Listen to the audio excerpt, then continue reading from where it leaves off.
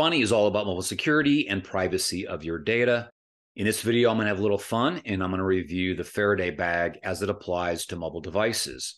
I'm going to cover what is a Faraday bag, what are the benefits, do they work, and then at the end, I'm going to test some simple tinfoil that you would find at home.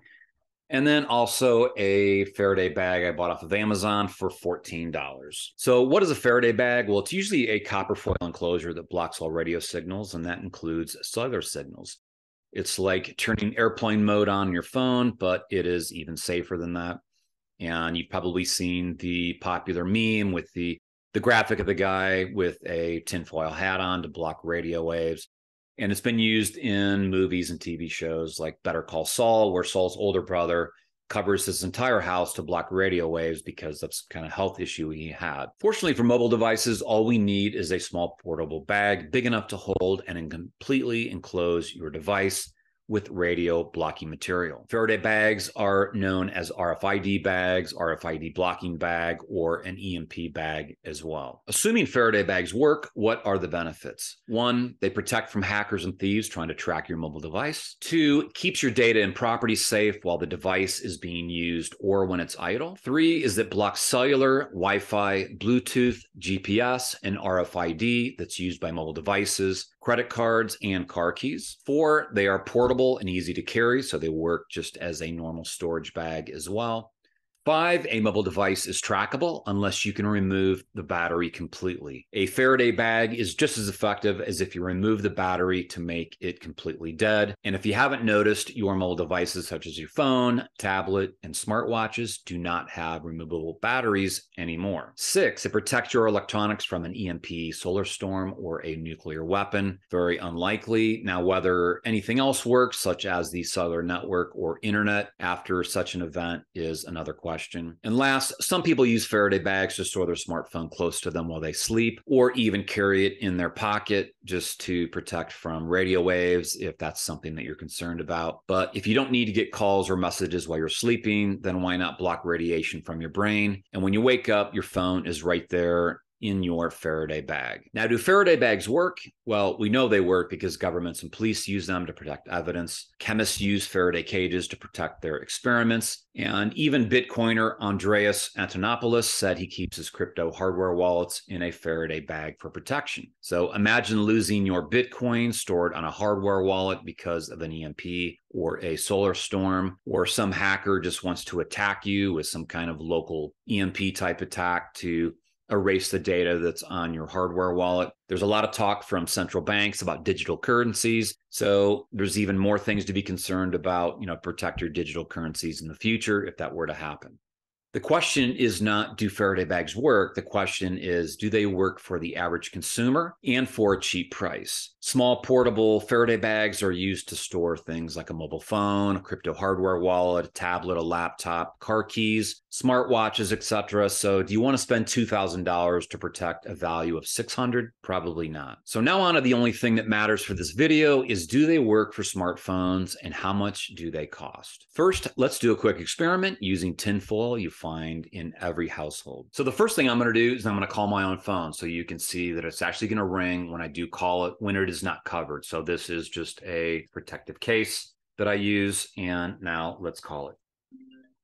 Okay, so you can hear it ringing. It is ringing on my phone. So we have verified that it's working. Okay, so now what I've done is I've taken that same phone and I have put 2 layers of tinfoil around this, completely enclosed, to see if the phone is going to ring.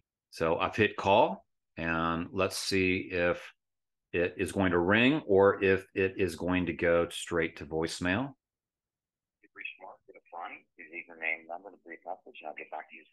Okay. So now we have just proven that 2 layers of tinfoil works as a Faraday bag.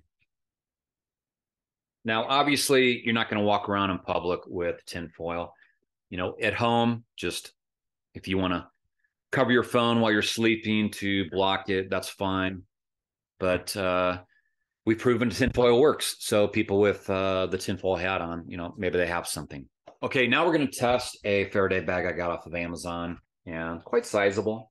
Not for a full iPad, but for some small devices. It is called Hodify. Not sure if I'm pronouncing that correctly. Now, one thing I have noticed is when I put my phone in either tinfoil or in one of these bags, is that when I pull it out, it takes probably about 20 seconds, 30 seconds for it to start working again. I'm assuming that the phone is waking up and then saying hello to the nearest cell towers and getting that 4G, 5G LTE connection. So there is a little delay. So now what I'm going to do is we'll cover the phone, put it in the bag, and then as the directions state, I'm going to close the bag so you can see there's Velcro and you just roll it over and it is completely enclosed. And then now let's give it a call. Okay, I'm going to put the calling device on speakerphone and we'll listen quietly. You've reached Mark, efani. Please leave the same number and brief message, and I'll get back to you as soon as possible. So as you could hear, the phone went straight to voicemail. The phone in this bag never rang. And that means this works as an actual Faraday bag and it will protect you and your devices. I chose this bag because it's large enough for a few smartphones. I have large protective covers on my smartphones because I tend to break them if I don't.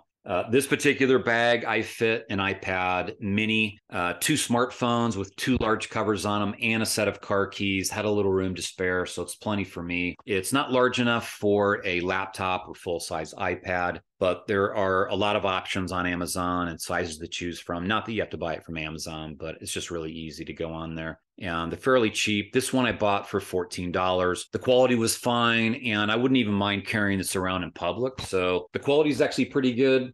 And you can carry this in your car, you can put it in a backpack, put it in your luggage if you travel somewhere.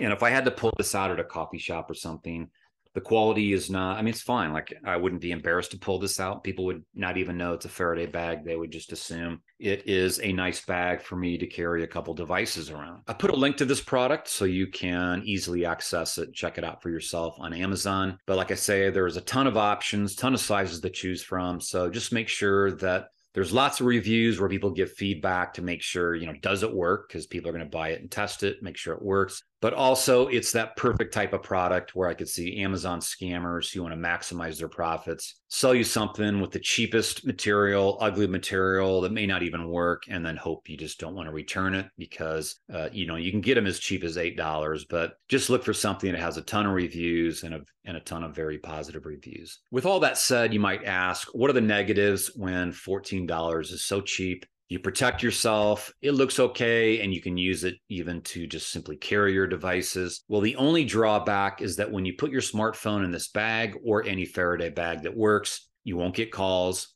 you won't get messages, no Twitter updates. People won't see that their WhatsApp message was delivered to you and more, whatever apps you're using. So it depends on if you think that is an actual negative, or if you prefer the peace of mind at certain times of the day or night, or when you're on vacation or when you're playing golf.